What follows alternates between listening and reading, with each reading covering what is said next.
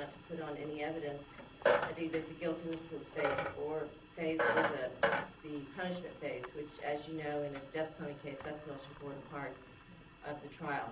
And one of the reasons they didn't put it on is because they didn't think that the state of Texas had enough evidence to charge him with capital murder.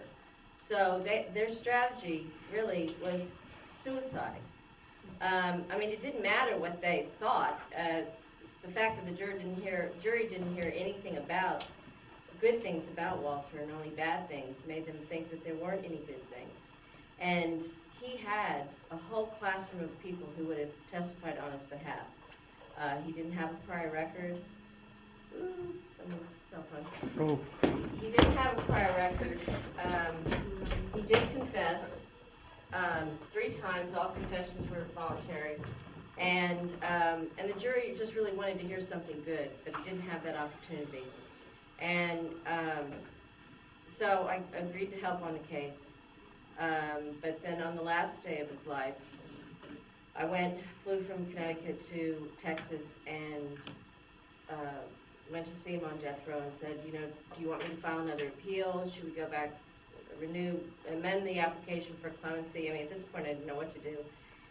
What do you want me to do? And he said, no, I really, Joan, I don't, that's fine, it's over. He said, but there is one thing I want to ask you, but I don't know how to. And I said, Walter, ask me anything. And he said, I don't want to die alone tonight. Will you be there for me? And I mean, that's the most incredible question anybody can get. I wasn't prepared for it. And I said, absolutely. Now, I wasn't on the witness list, so I had to fight the state of Texas for 10 hours, the next 10 hours, to get on the witness list. And I had to put up with, you know, a warden saying, Ms. Cheever, do you have a husband or a father? I said, yes, sir, I have one of each. Well, they must have beans for brains, because I never let my little girl see what you're going to see tonight. I said, well, you know, thank you, but let's worry about Walter, not me.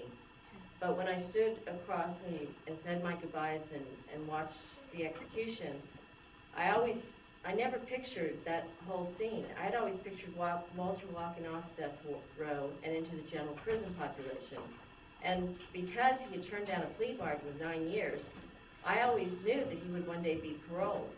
And so when I watched his execution, I thought, you know, the answer to that question died with him. But then I went back to my quaint little Connecticut town with the white picket fence and the 9.5-month-old son and the 2.5-year-old daughter and the very patient husband, and went back to work as managing editor of the National Law Journal. But I was a totally changed person, and I thought I was in a state of shock because I really always pictured Walter walking off. And then when he died that night, I thought, you know, I'll never know the answer to this question. And then after many sleepless, not only nights, months, years, 2 years later, I realized that there was a group of people that could answer that question, and they were the class of 72, the group of individuals who were on death row in 1972 when the death penalty was abolished, and no one had really done any study on them. I mean, this was 587 men and 2 women. This was really, until now, the largest unexamined social experiment in criminal justice history. And there was one great study that followed them up into the 80s, but then not that many were let out.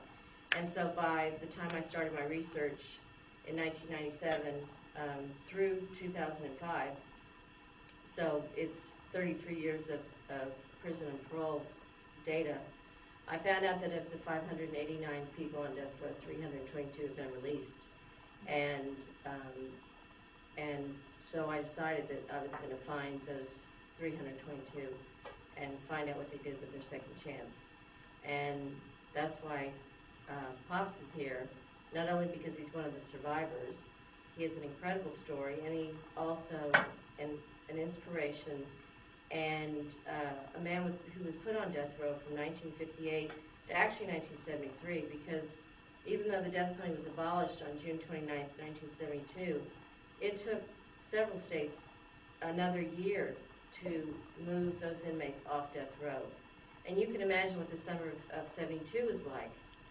I mean, the legislators were freaking out. They all ran back to their state houses and tried to put together a new death penalty law that would pass constitutional muster and they tried it, but actually for the next 4 years there was a moratorium. And in 1973, Pops was moved from Louisiana's death row into the general prison population.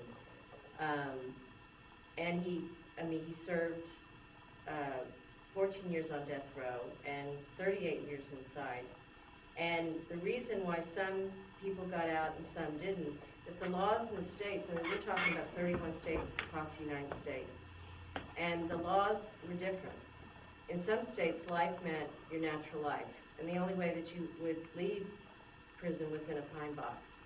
In other states like Texas, it was 10 or 20 years. And so that's why there's a variation of who got out and who didn't.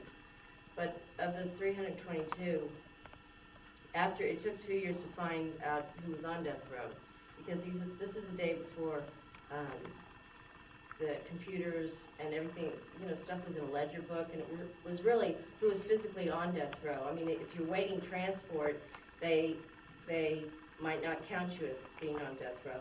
So what I did was I went through, did LexisNexis searches, talked to some of the inmates that I did find, talked to lawyers, looked in the legal books for, talked to prison and parole officials, judges. I got a lot of evidence on paper and then also anecdotal evidence. Once I talked to one inmate, he would say, "Oh, have you talked to my buddy Joe?"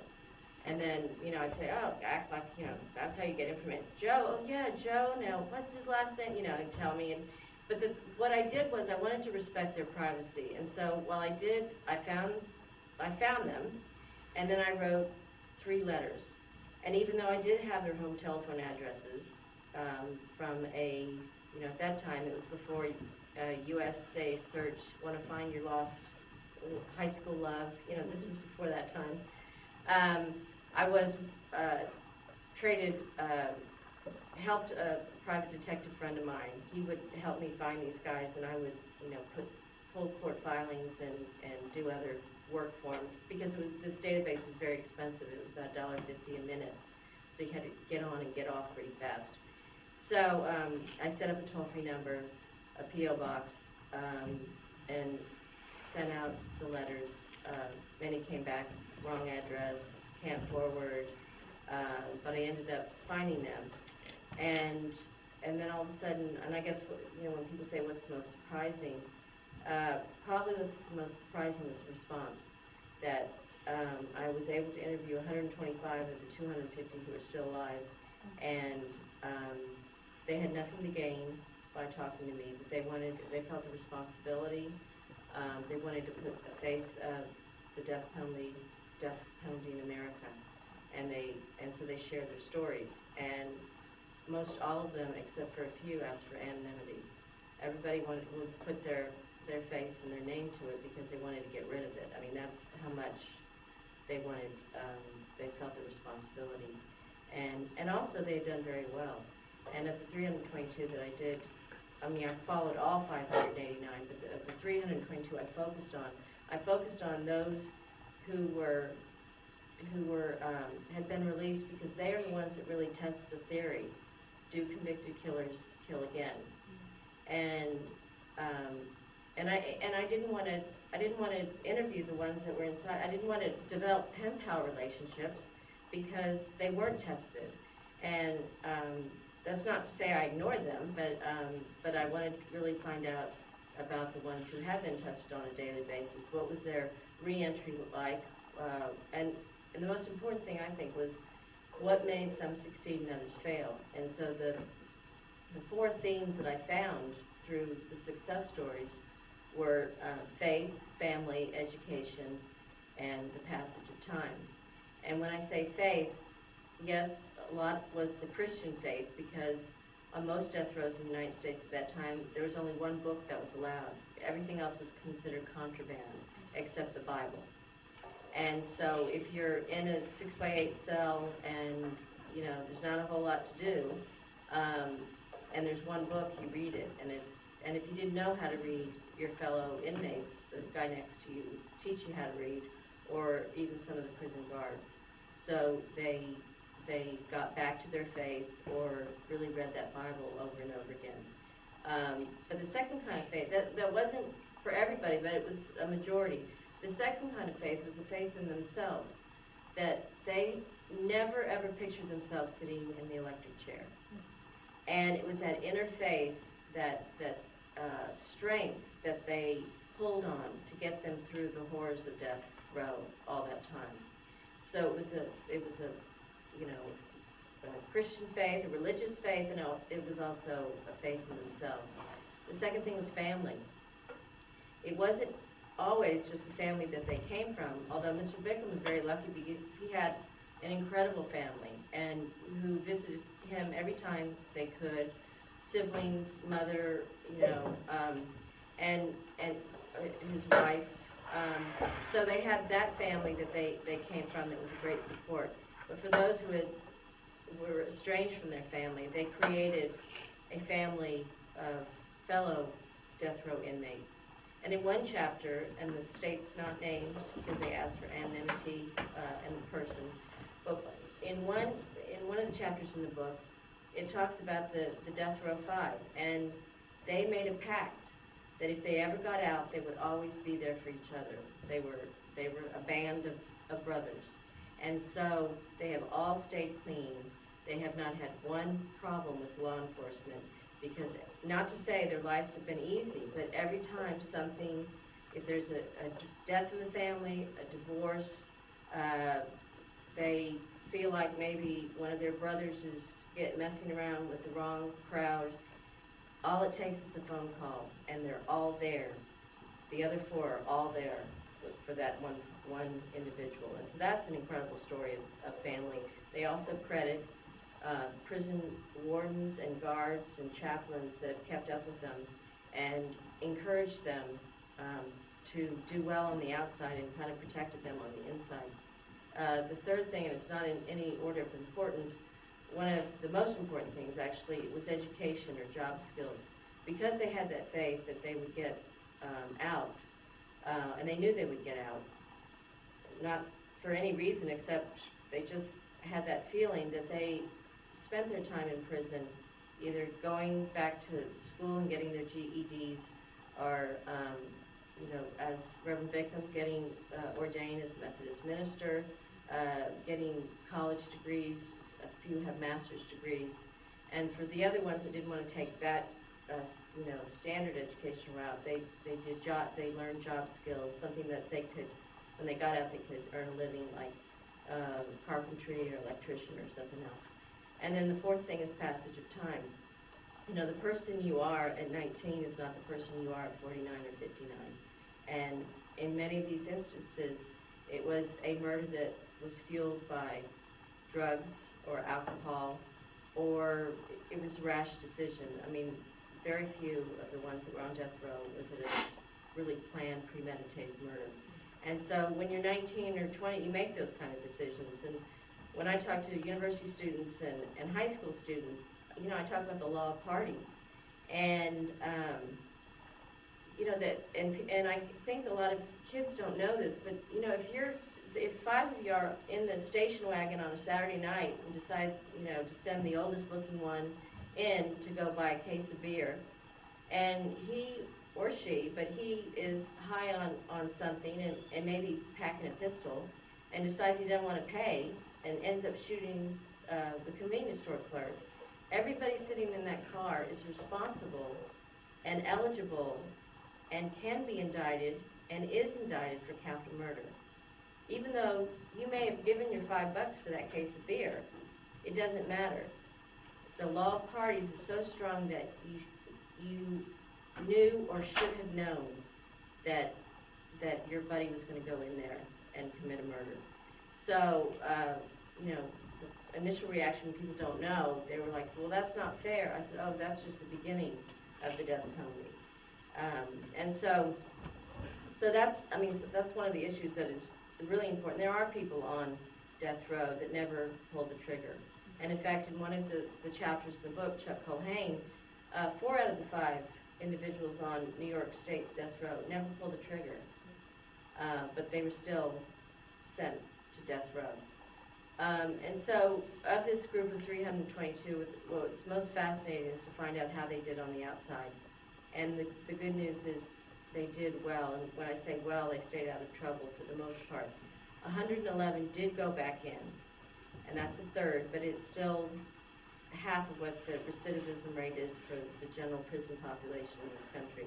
And of those 111, 75 went in for technical parole violations, which I think I said today was could be not making your appointment with your parole officer, or not paying a court fine, or hanging around with convicted felons.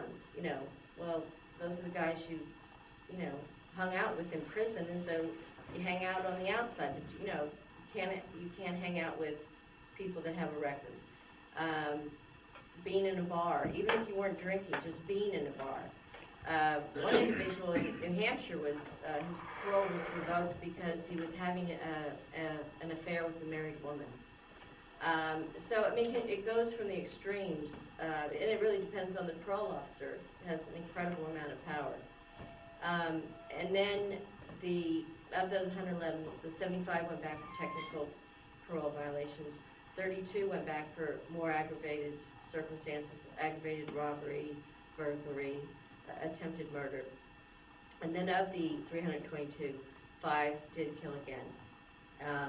And while every murder is absolutely horrible, what's so fascinating about that small number, 5 out of 322, is that these were people, we thought that it was going to be 322 out of 322 committed murder, because we as a society said we had to kill these men because they would kill again, and that's not what happened. And the poster boy, as you all know, is, committed a horrible crime here in Austin, but Kenneth Allen McDuff. I mean, he was a serial killer in the 60s, and he was a serial killer in the 90s. And in fact, every time he was psychologically evaluated in prison, they said he's a psychopath, he's a sociopath, he's a thrill for the kill. He just doesn't feel anything. He just kind of like gets off by killing. And he was up for parole 17 times. And then the state of Texas was faced with a federal overcrowding lawsuit, the Ruiz case. And so the parole board decided to give him parole and release him. Now, what I find amazing is that, if I had all those inmates to parole, I think I'd parole a burglar before I'd parole a serial killer. So I'm not quite sure. There's allegations of bribes from the McDuff family to parole board members. And 2 days after he was released from prison, the body of a woman surfaced, a prostitute. Actually, he enrolled in a college and lived in a dorm at age 33. And then the first body, and then the second body a couple days later. And the Texas Rangers knew exactly who it was. They knew it was McDuff. And so he was executed in 1998. By that time, they had linked him to 7 murders. The other 4 of the 5 that killed were, I would say for the most part, actually 4 out of 5 were fueled by drugs and alcohol, or was part of a drug deal gone bad, or one situation with smoking crack at a party and things got out of control. But look at the numbers. Look at all the other men that stayed out and did well. And when I say they did well, it's not a well that they made a lot of money and were elected mayor, but they did well because they gave back to society, because they knew they could never repay the debt the life that they took, and they joined their church. They joined the church family.